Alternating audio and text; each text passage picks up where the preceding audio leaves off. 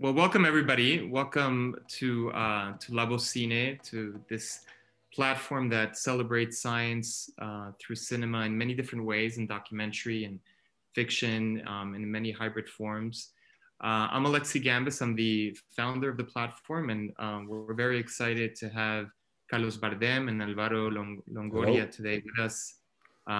Welcome to both of you to speak about this amazing film called Sanctuary that we have the honor of showing for the month of February as part of our issue called La Movida Científica, an amazing film that feels very timely for what's, unfortunately many horrible things happening in our world right now, and a lot to learn still. But welcome to both of you, and thanks for being here. It's a pleasure to be with you, and look forward to your questions. Yeah, we're really happy to thank you for giving us the chance to speak about Sanctuary and whatever you want to ask. Yeah. So first of all, Álvaro, where are you? Where are you these days? Where are you both? Starting with Álvaro, where are you during these pandemic times? No, we are stuck in Spain, Madrid. We have not stopped working, fortunately, because Spain is, especially Madrid, is a bit lax on the restrictions. But we are here. We're in Madrid. Yes, I'm in Madrid too. You're both in Madrid, and I happen to also be in Madrid. So we're all in the same city. I'm not sure we can meet. I'm not sure it's allowed for us to meet, but we are very close. Socially distanced, but we're all in the same city. Well, sadly, in Madrid, almost everything is permitted. It shouldn't be like that. I know. I would just. They should have more restrictions. And speaking about climate change, the weather is amazing these days in Madrid, and it goes from like a snowstorm a few weeks ago to, over like 14 degrees Celsius today. So the weather has been going from very hot to very cold very abruptly in Madrid. Yeah, you can tell just watching. I have a terrace, a little terrace, and I have my plants, and they're totally crazy. They're blossoming out of time or before the time they should be blossoming. We just leave behind the biggest snowstorm, storm in a century, or since we have registers or data about this. And now we have I don't know, it's like 16 degrees, sunny. But I find it particularly funny that everybody comes and says, what's going on? The weather's so strange, the weather's so weird, and I always tell people, but haven't you been listening? I mean, we've been talking about this for the last 15 years. We're going towards, this is only the beginning, and unless people are still not making the connection. That's kind of interesting, no? That they say, what's going on? The weather's so weird, but still we go and buy some plastic. Well, take our car. we have still to deal with these guys, negationism about climate change. That when we have this big snowstorm, they're saying, where is the global warming? Yeah. It's snowing a lot. I remember there was a comment from the past president of the U.S. That I won't even mention at this point, but he mentioned like, look how cold it is. Why is everybody speaking about global warming when it's so freezing outside? And so clearly doesn't understand even the concept of what global warming means. Yeah, it's clear that there is a need for a further education of the general public. I mean, we cannot simplify this to people just not caring or not paying attention or being uneducated. I think that there is a bigger problem than that. I think that's why one of the reasons why we made this documentary, because we think that people need to get the information in order to make their own decisions, And if you simplify everything to a Twitter message, then it has to be simplified by definition, no? And people need information in order to make up their minds and to know what is really going on. And that's where Sanctuary pretty much came from. Well, let's go back, because you're both fascinating, individuals, because you both have multiple facets to your career. Álvaro, you're a producer. You know, obviously you've made a few documentaries. I remember the Sons of Clouds, also about the refugees in the Sahara Desert. And then Carlos, I mean, you're an actor. You're also, of course, a writer and involved in many ways. Can you talk a little bit about, you know, of course, there's also Javier Bardem that's in the mix as well in this, but let's talk a little bit about how you both decided to work together, because I feel like this project started, you know, as a conversation between both of you. I know, Carlos, you had a relationship also with the Greenpeace before you went to the Arctic. How did it start? Yeah, the seed of all this comes from 3-4 years before. Álvaro, I don't know, I'm not really good at dates. Álvaro and I, we went to the Arctic, to the, let's say, the North Pole with Greenpeace, and he made an amazing short documentary called Esperanza. It was more focused about the life in the Greenpeace boats and the crews and whatever. But we get in contact and we make really good friendship and a collaboration with the people of Greenpeace in Spain, the Madrid office. So when they invite us to go to the Antarctica, we have this in mind, especially Álvaro. Álvaro was he's the one who's gonna tell you better. But we had the idea that, okay, well, what we can do with this? We are cinema people. Okay, let's do a movie. We are not in science.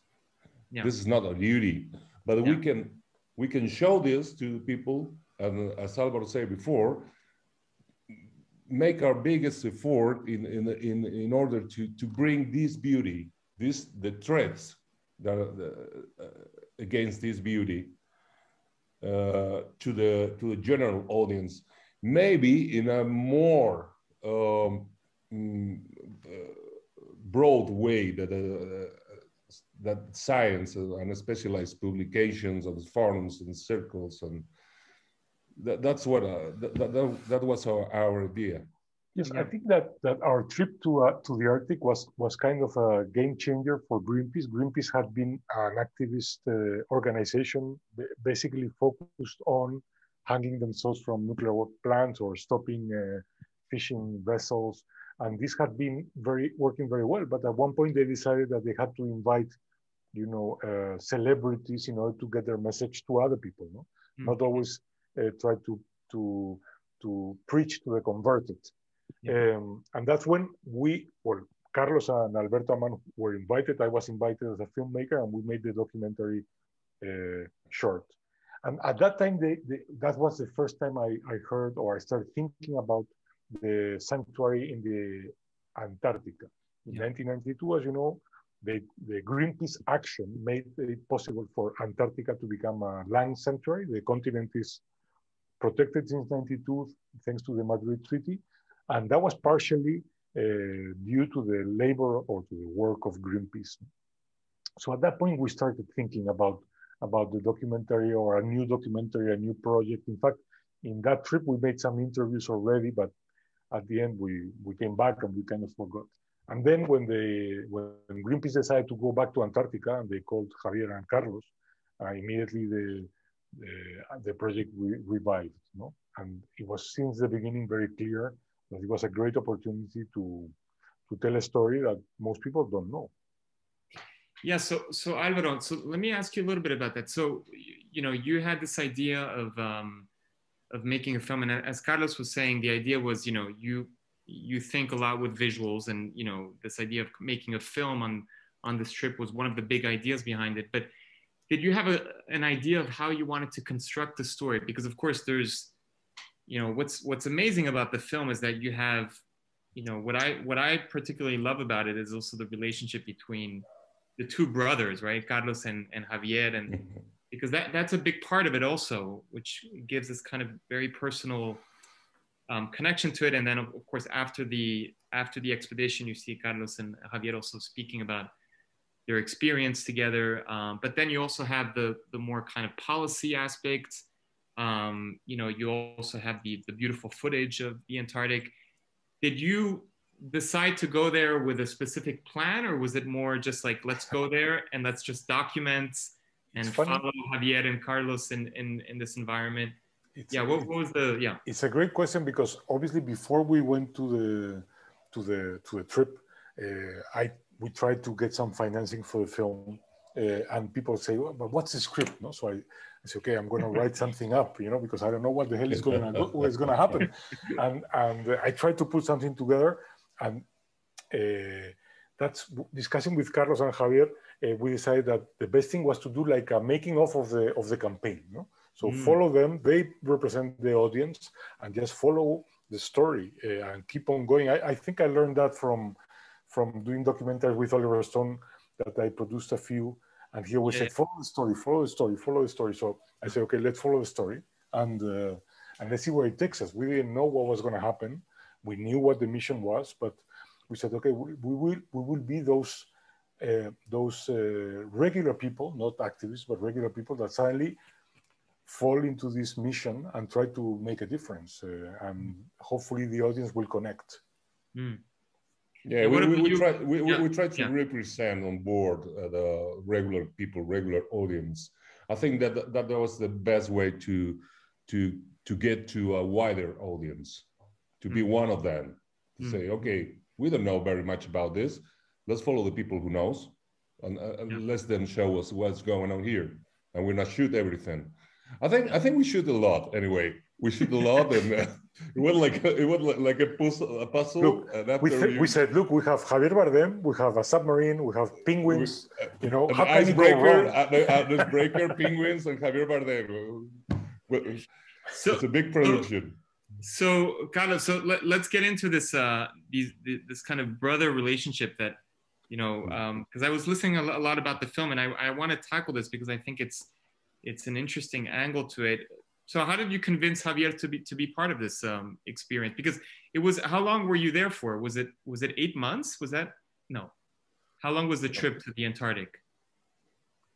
No, it was like 12 days. 12 or 13 days. Okay. Was it 8 months? Was the time that the whole campaign took? Oh, the whole campaign was that, right? The whole campaign. But the whole campaign. That's why I think, let me say first, that's why I think the movie is interesting, because from a political point of view, it shows really clear that no matter individual efforts against the climate change, that they are needed, that we need to do, but they are not enough. At the end, you always meet with the barrier of politicians. Politicians are the great issue about climate change. Okay, so it was quite clear to us that we have to start from this amazing, beautiful environment under threat. Take this information to the wider audience and follow the campaign. I mean, it's not a science or a documentary about Antarctica. I think it's a little bit more than this, or not only this. It's more about the campaign. It's more about a fight that we have to endure, and we have to keep fighting. In March, 1 year ago, in February 1 year ago, main issue for many million, for a lot of people in the world was climate change. So there came the pandemic. And now all the covers are on pandemic. But you know the pandemic is going to fade at some point. It's going to be under control, vaccines, blah, blah, blah, whatever, better medical conditions. No. Pandemics have been along all the human canon story. They are not new, and there will be new pandemics. They come and they go. But this thing of the climate change, this is the ultimate challenge to us as a species. So we were working with these ideas, and about the brother relationship between me and my brother. We felt really humble in the sense that we are not scientific people. We are not into science, really. So we cannot pretend to speak about things we don't know nothing. We don't know shit, really. So what we can do, we can try to bring some emotions, positive emotions that can cause or unleash positive reactions, and tell to people like us, people that they are not into really specialized readings or articles or research, and say, okay, look at this. This is beautiful, isn't it? It's gonna disappear. Yeah.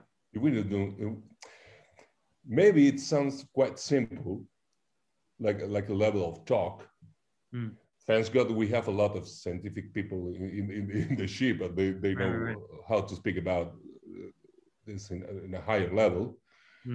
But I think that's one of the reasons that the documentary is good and makes function and fulfill his purpose. What I think is great, though, Carlos, and I think it's great, is that it goes back and forth between speaking about the campaign, speaking about what is happening, speaking about having the scientists also speak about what's happening, and then once in a while you have these scenes in it, which is about Javier Bardem going into the submarine, the relationship between both of you. So even in moments where it gets into more of the cause, you balance it out quite well with these other elements, and I think that helps people that are obviously, as you said, with the pandemic, we've had multiple pandemics.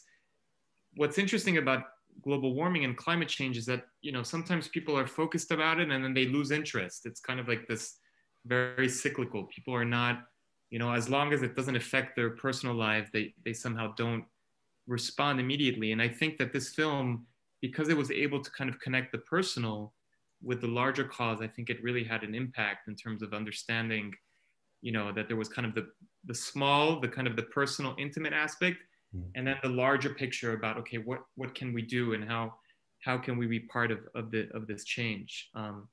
And Álvaro, when you were on the actual amazing Greenpeace, boat, I know that I was listening to a few of the interviews. You were seasick at times with everybody, and I remember listening to you speaking about how you and Javier at some points were sick.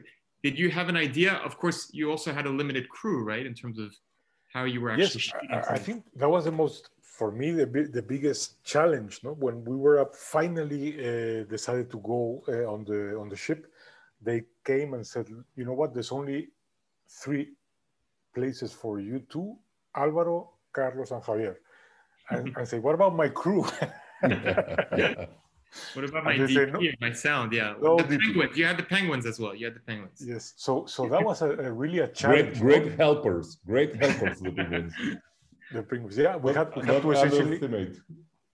to essentially improvise. I did a crash course on camera operating. I'm not a camera operator, and obviously Carlos and Javier have lots of experience, but they're not either experts in sound or anything. But we had to do everything ourselves. Thank God, within the Greenpeace crew, because Greenpeace is an organization that is essentially organized through communicating messages. No, so they had a few people there on the crew that helped us a lot, and they had a drone that we used for some of the most beautiful shots, and it was really amazing. I think it's interesting now when you look back towards the technical aspects of the film. One thing that there's no darkness, so you never stop shooting. So we were shooting like 20 hours a day or 24 hours a day. And yeah, it was tough because consider there were 2 challenges. The boat always has an engine running, so that's a problem for sound. Yeah. And it moves a lot, not only when the weather was terrible, which was essentially impossible to shoot because it's a icebreaker. The hull has no keel. Therefore, essentially moves all over. It's like a bone. It's like a bone. Oh, it's a crazy. That's why they call it the washing. Not get trapped by the ice. Wow. So it's called the Arctic Sunrise is called the washing machine because of that. No, so it's very hard to shoot when it's essentially moving everywhere.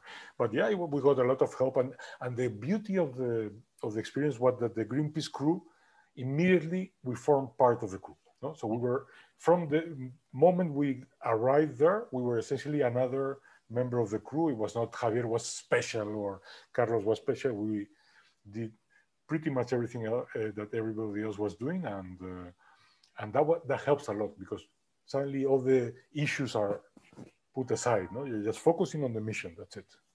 Yeah. So and to some extent, you were also part of that mission. I mean, I know, Carlos, you were saying that you were not scientists, but you were very integrated into that kind of environment, right? Into that kind of experience on. Yeah, and Greenpeace people help us a lot in this sense, and what helps a lot too is to have a clear notion of what is my mission. Yeah. I'm not a scientist. Yeah, I can communicate. Yeah, this I have to focus on that, and I think that's why this film Sanctuary, that has been traveling a lot all around the world, is working so well, because it really touched something in people's emotions. Yeah, and that was our main goal. Yeah, so we are not specialists in this. We are not scientists, but we can talk to people. Yeah, I mean, sorry, I just said this. It's a form of activism. Yeah, absolutely. And tell me a little bit. Well, I want to get to that. I want to get to how the film has helped with the activism and has been traveling around the world. But I wanted to ask one more thing about the film itself. The idea of the voiceover, which I find to be extremely powerful, because it kind of gives this like personal anchor as you're watching these these landscapes and the Antarctic, and it also kind of gives this kind of timelessness to it, right? Like this urgency, but also it's really beautiful. It almost reminds me a little bit of like the Patricio Guzman, like Nostalgia para la Luz, like these beautiful voiceovers. I was wondering if that was something that you came up with. At what point did this idea of having Javier? Well, Carlos was actually, who is a scriptwriter also of the film, was writing a diary for, I don't know for who you were writing this diary every day. I was writing for a newspaper, a digital newspaper in Spain, a diary of on board of the days of navigation. And it was a beautiful way of explaining our day-to-day with a kind of a poetic or poetic point of view, no? And so we immediately decided that some of those texts had to be there. And also it helped to have the reflection of what was going on, because when you're in this trip for 12 days, you're so overwhelmed by what is going on that you don't have time to sit down and say, okay, what's going on really, no? And there was a specific moment at the end of the movie. What we have seen. Yes. We realize the powerful and the beauty of we have seen days after. Yeah. As Álvaro perfectly say, we were overwhelmed. Yeah, totally overwhelmed. Yeah, well, there's a moment in the film I remember where Javier is speaking to us, and then he says, "Oh my God, I'm seeing a whale. There's a whale, like right at the corner." He's like, he's like, "It's too much. It's too much information for me to." Yeah, it was a kind of Stendhal syndrome, but in the nature, At the second day, you cannot count how many whales you were saying all the time. Whatever you need, groups of 12, 14, 16. Yeah. Handbags. But also, it allowed us dramatically. It allows for the audience also to take a break and to the same thing that was happening to us. I think the audience needed that, no? And there was a moment that we call the Blade Runner moment, which is when we're disembarking. Our inspiration was the final speech from Blade Runner movie, where Javier is essentially trying to analyze what was going on, but the war is just getting started, no? I think that is, for me, is my favorite moment in the movie, no? When, okay, we're off the boat, it's been great, whatever. This is just beginning, And that, some people say, I should finish the film there. No, you cannot, because the real war is not on the Greenpeace boat. Greenpeace boat is kind of like a marvelous world where everybody has one mission, but the reality is that the world is not like the that. real war is outside the boats. Yeah, absolutely. It's in the parliaments, it's in the committees. It's there. So let's talk a little bit about that, because of course the film, which I thought was also fascinating, is that despite having, a crew, and despite having, you know, Álvaro and Carlos and Javier and all these people on the boat, and also having people with a certain status being able to speak about these issues, we're still confronted to policymakers, to governments, to, political, economic interests, as I think Javier was mentioning, that at the end of the day, you need to choose your elective officials. You need to make sure that they protect your interests. And I was just curious to know a little bit about, how has the film, of course, at the end of the film, we understand that, we haven't yet been able to declare this area as a sanctuary and protected, but I'm curious to know a little bit about, because now it's been 2 years, 2.5 years? 2.5 years. Yeah, we started 2 years ago, actually, because we premiered in Toronto 2 years ago. Toronto, yeah. And then you were in Toronto, and then San Sebastian as well, right? And yeah. So tell us a little bit about how have things changed since the relatively grim ending of the film, which is like, well, we need to do more. And I think that conversation where Javier is on the Skype and he's like, well, what else can we do? What's next? What has happened since? I think the fact that the mission got so many people to sign up and support it was a big thing. No, we managed to, apart from the documentary, but the mission itself was a success, because I think the mission was supposed to have 2 million signatures, and as of today, I think it's much higher than that. I think 4 or more. I don't remember the number, but I mean, there's a significant amount of people that decided to join the mission. No? And I think it essentially gives voice and people some understanding of what can be done, because it's not only, and I think we are over these documentaries that tell you, the world's ending, or this is terrible, the poor polar bear is dying. No, I mean, okay, we're over that. Yeah. What can we do about it? And I think that's what the documentary is intended to show, that a lot of people together can make a big difference. Yeah, I think one of the conclusions I came to with my experience, first in the Arctic, after in the Antarctic with Greenpeace, is that, as I say at the beginning, the most effective ecological act you can do is vote. Go to vote to the right people, vote to the right parties. Both to the people who has a real commitment with these issues. It's good to go with your electric bicycle, not eat meat, and go to the grocery with your fabric bag. We have to do that. It's fine we do that. We need to do that, but it's not enough. And this is, for me, is when let's say my biggest pride about this movie is how well they show it. How well they show how all these people fighting, all these people singing up, and at the end, you clash against really gray-shoot guys in a last committee in Tasmania. Exactly. And they have the power. And to some extent, they're almost like invisible, right? Like you don't necessarily know who those people. It's kind of like this. It's kind of like you're hitting a wall, and you have to kind of persist and persist and persist. So, as Álvaro said before, this is a propositive film in the sense, okay, stop complaining. Let's do things. We can do things as societies, as human beings, as individuals, as a species. Let's focus the targets and let's go for it. Yes. We had the opportunity to show the film during the climate conference that happened in Madrid. It was supposed to happen in Chile, but it happened in Madrid. No?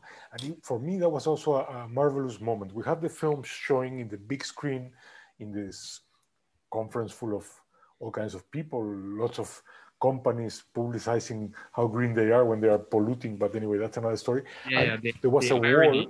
Yeah, the greenwashing was brutal. The greenwashing. But there was a wall, and on the other side, they were trying to reach an agreement. And essentially, what was going on the other side of the wall was exactly the same thing that happened to the Weddell Sanctuary. You know? Great talk, fantastic intention, and then nothing. And unless we, the public, the voters, manage to change that, or it's never going to change, because there's so much at stake, there's so much money, there's so much embedded interests in the economy that force this crazy race of unlimited growth based on limited resources that by definition cannot happen. But there's so much people making money about it that unless we together do something, it's going to continue, and it will continue until we all essentially come disappear. That's Mars. That's why I think Sanctuary as a film, as an activist film, fulfill his purpose in the sense that it makes a special effects on the youngest people. Yeah. And the youngest people, they are the ones to suffer this more, obviously, but they are the ones to came out with a solution to this. Yeah. And the solution has to be political. It has to be a political one. So, I mean, the great thing about a film, Carlos and Álvaro, is that it can play in festivals, it can play at climate change conferences. It has this ability of, it's like a, you know, not to use the word virus, because of course we're in the middle of a pandemic, but it has this way of spreading, right? It has many ways in which it can reach people, of course, through, you know, also through the internet.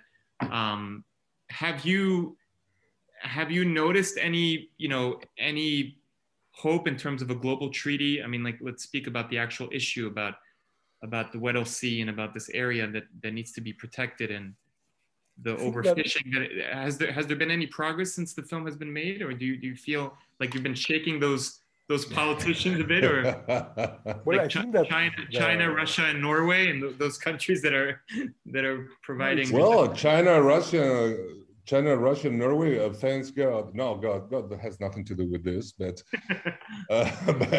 thanks whatever. The orange guy went away. So it's really important that Biden's presidency goes back to the Paris agreements and all these things, and commit with the objectives of the 2030 agenda. This is the way to change things.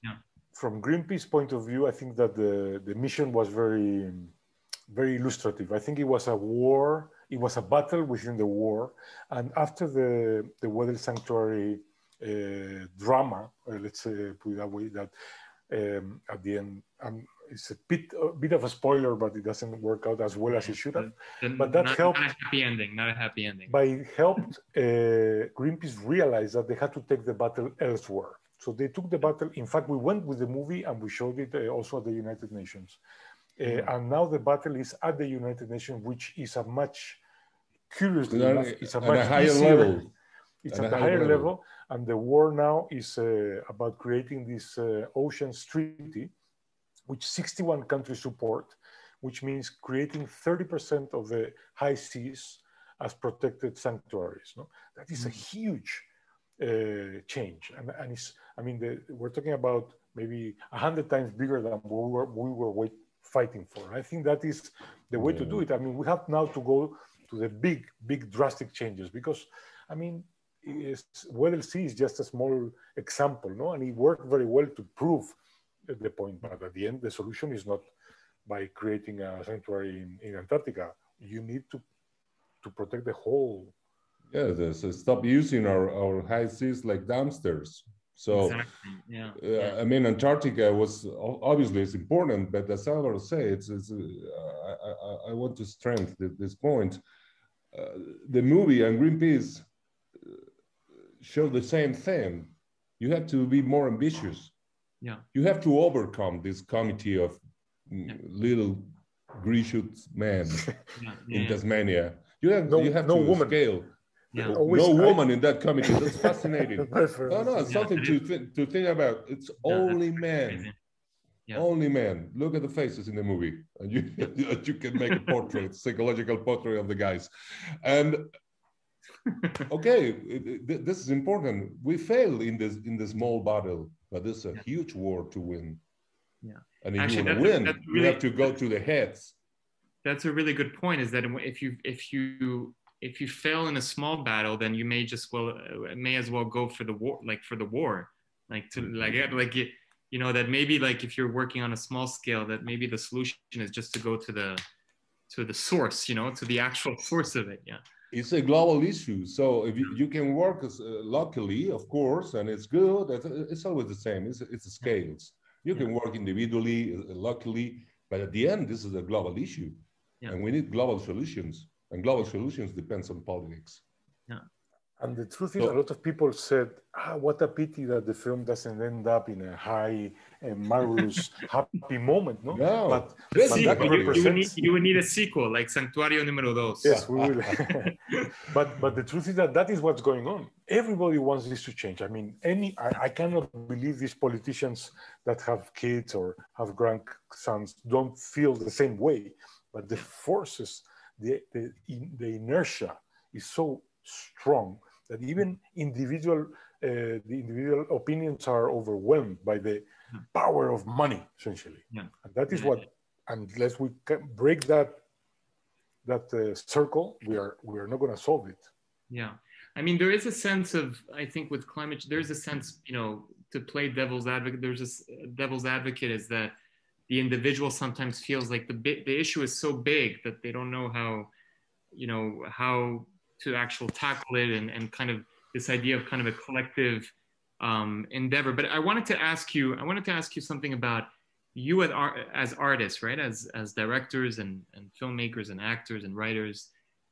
How do you feel when you show the film, you know, and you show it in festivals, and especially when you show it in festivals, I'm sure people ask you like, what can I do? They go like, Carlos, what can I do to change things? And even though you say that you don't want to be a scientist, because you are the people that have made this film, people turn to you because they can speak to you, right? They have maybe an easier time to speak to you than a scientist or a politician. They can be like, or even, you know, or Javier, they would be like, well, what can I do to make a change? And how do you feel about having that role of also answering those questions and those. Well, let me put it this way. When someone came to me and say, what can I do? I'll say, well, okay, first go to the first Greenpeace office in your hometown and ask to the guys who knows what you can do. Yeah. Second, next elections, local elections, country elections, read the programs. Yeah. Yeah. Don't vote for the guy because I always vote for this guy or is more sympathetic to me or whatnot. Read the programs. Look for the green issues, the environment, climate proposals and whatever. Use your vote. Unfortunately, is the only thing we can do. Yeah. Vote and mobilize and protest. Yeah. And the truth is that everybody has the power to do something. Each one of us has the power to do something different. But if we all try to do what we can do, then things will happen. And we as filmmakers have the power, and film is a very powerful tool, as you know, to affect or to at least educate people to have an opinion. And I think that is not only a power, but also a responsibility. I think both Carlos, Javier, and myself, we feel the same way, that we have to use that power and that responsibility in a positive way. I many times feel that the industry, the cinema industry and the audiovisual industry has lost that idea that they have to take the seat of a lot of other things that used to happen in the past, where people were getting educated by reading books or by reading extensive newspaper articles. That's gone. People are not reading that. They don't read books. They don't. And I think documentaries and films have the power to give people that gap, or to fill that gap of knowledge that obviously everybody is facing. No? And I think that has to be taken seriously, and it's our duty to do that and to continue to do that. Our duty and our duty, our privilege. It's a privilege. it's true. It's also a privilege to be able to do that, and also this idea that you have to persist, right? You have to keep going. You can't just like, it can't just be something that you do once. You have to keep, keep fighting and have that. What has the relationship been with Greenpeace since the film came out? Is it because Greenpeace is for me is amazing. I mean, the film also talks a little bit about the ups and downs of Greenpeace, and they were talking also about how in some cases they could prevent things. Greenpeace has just been has been through the ups and downs, but I'm wondering how how has that relationship evolved? And of course, I know that do you have any plans to continue working with them, or was this just like one kind of a one-time thing with them? And I know that they also share the stage with you in some cases, speaking about the film. I'm curious to know a little bit more about how things have evolved with Greenpeace. Well, for Greenpeace, this has been a different way of doing things. No? They were always very focused on the snapshot. That's how Greenpeace came to be what it is today. No? By the snapshot, by the big headline, and or the very scientific report. No, we're feeling kind of falling between those two, and the mass media has tremendous access that they have realized now that they have to pay attention to, especially because they have lots of competition from people who are doing what they used to do in a better way, like Extinction Rebellion. Yeah. Extinction Rebellion are what Greenpeace was 25 years ago. Yeah. So they have to reinvent, and I think Greenpeace is going through that process at the moment to go and stay away from the people, as I say, from those that are already converted, because they have a tremendous, I don't know how many millions of people are Greenpeace members, and those people are absolutely convinced. And every time we do something, they support us, and it's great. The question is, how do you get to the people that are not Greenpeace members? No? That's the key. Yeah. I feel like Greenpeace has been also, what's fascinating is if we speak about science and arts, and activism, I feel like Greenpeace has always been thinking also about how they can use artistic practices and how they can, from like performance to staging, manifestaciones. And Greenpeace has always been there in kind of these movements. And now, the power of film, the power of social media, as Javier was mentioning, he's like, I've never been on social media, but now, I see that there's an importance to it. That, as you were saying, Álvaro, that they're realizing that they need to also change the way they deliver their message to make a difference. No. Yeah, they have to put up today the tools. We live in the social media times. I mean, this is good. This is helpful at the same time, and we live in this Twitter rhythm. What this front cover today is going to be old and forget in 2 days. But we live in this world of millions, billions, trillions of short messages continually going to and fro. No one of them really with really deep information. You have to dig deep if you want to get information. There are just front lines, headlines. But this is our time. You can like it or not, but this is our time. So we have to work with this. And I think Greenpeace is changing itself to this, to use these tools and to new languages that are really necessary, especially if you want to reach, as Álvaro said, not the converted, not the people, not the parish and the church. You already have these guys. No, you have to go for the others. And how you reach these people? By social media. And by film, and by by these things. So just to close it out, I mean, I'm so excited to speak to both of you, and it's just such a privilege, also such a privilege to be speaking about these issues. But since you've worked together, over the years, and of course you have this, friendship and long relationship working together. What's next for for both of you, and also maybe with the Javier. I don't know if I know Javier is shooting. Did he shoot Dune already? Is that over? Javier is shooting. He already had shot the first part of Dune, and he has many projects. But it's Javier the one to tell you. Yeah, but I remember that we can get murdered if we talk too much about those things. But speaking about ourselves. Yeah, what is next for both? What is next for both of you? Yeah, I'm ready to this good friend of mine, a great Spanish producer, Álvaro, Longoria, to be employed by him in any of his multiple new projects. And now we are really good friends, and we are lucky in the sense we keep ourselves busy in these hard times, but it's good for not only for the rent that you have to pay, also for the mind. Yeah. And I'm writing. I'm starting. I'm doing a TV series here in Spain, and I'm going to start a couple of movies in summer.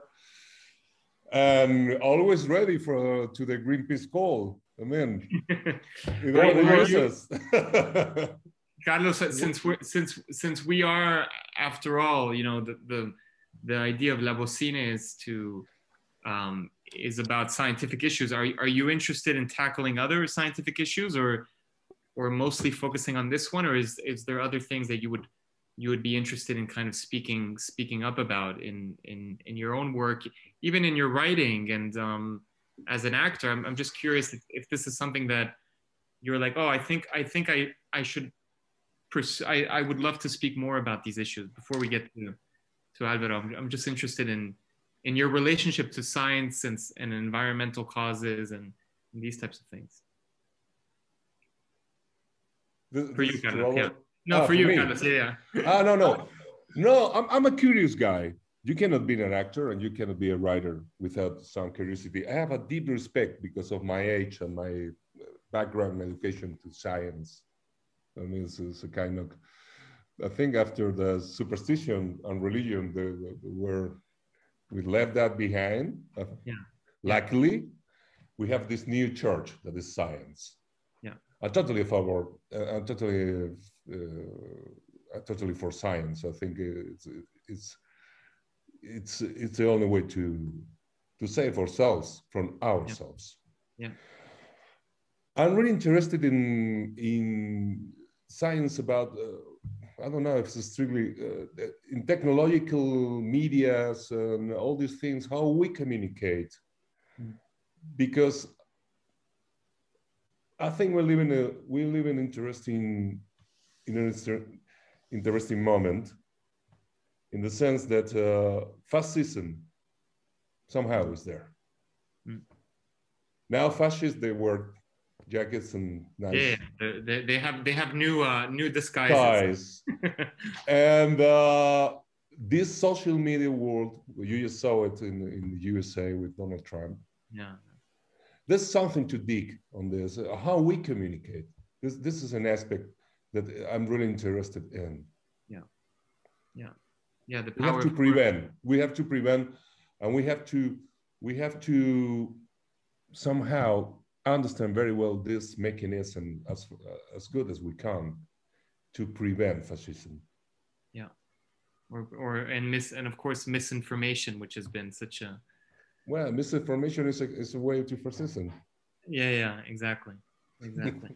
And Álvaro, I mean, you've done documentaries with, about like political issues, of course, about Castro, and you've also worked with, you've done a lot of things about the social issues and the refugee, and now tackling these kind of environmental issues. What's next? It's fascinating.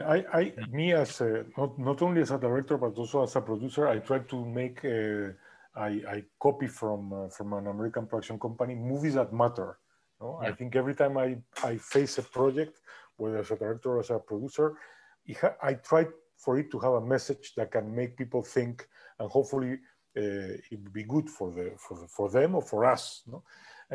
Two things that fascinate me is the nature of humans, how we are, to understand how we can prevent ourselves from destroying ourselves, anthropology essentially, and environment. I think that we are in need still for new ways of talking about the environment. I think that, as I mentioned before, we are over the alert and the dramatic end of the world is coming.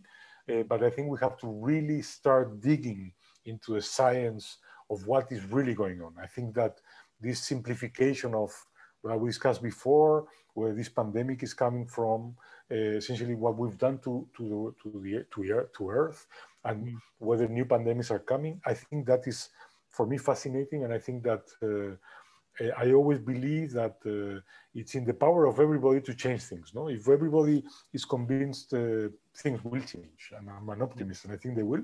But they need to be, as you say, you have to keep on insisting. So I have another project on environment that I'm working on at the moment that tries to be that environment, let's say 3.0.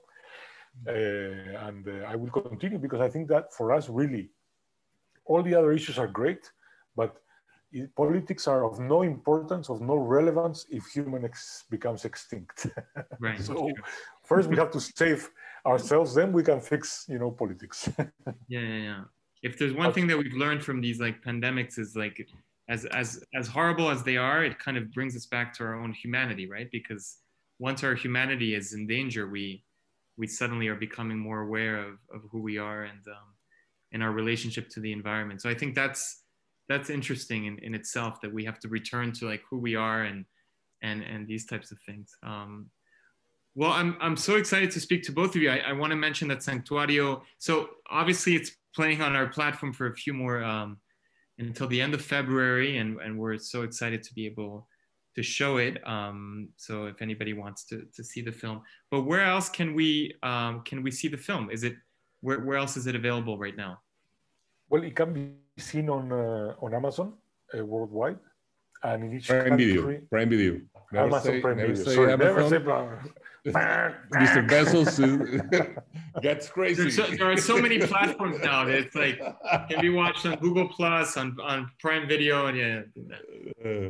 Oh, and I think that is a place to watch it, and it continues to show. I mean, we just aired it on Spanish television, free television, a few days ago, and it was huge success.